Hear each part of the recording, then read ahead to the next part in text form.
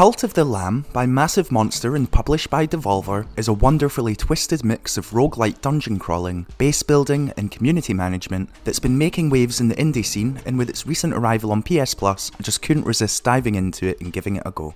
First things first, you play as the lamb in the title, and having been saved from sacrifice by a mysterious stranger, you must now build a loyal following in that person's name, using the powers of the red crown that they've given you. There's a few twists and turns along the way of course, but that's the general outline and about all you need to know going into it, because the narrative is intriguing, filled with dark humour and also unexpected twists. The characters you encounter are generally pretty memorable, each with their own quirks and backstories, and the game does a fantastic job of making sure you care about your followers as well, adding a slight emotional layer to the gameplay. That gameplay loop is what really takes centre stage though, with its intuitive and tight controls, procedural generation and ever-growing list of tasks. You find yourself ultimately going back and forth between 15 minutes or so of dungeon crawling, and then you spend that same amount of time managing your ever-growing community and resources to ultimately make yourself stronger. And you do unlock so much so often, while also having breadcrumbs put in front of you to unlock the next thing, that it really does keep you compelled throughout. The art style is another standout feature with a dark but adorable aesthetic that sometimes makes me think of Okami, and the hand-drawn visuals really are charming, cute and eerie, creating a unique atmosphere that draws you in, while the soundtrack complements those visuals perfectly with haunting melodies that enhance the overall experience. As someone who appreciates good design, I found the attention to detail rather impressive.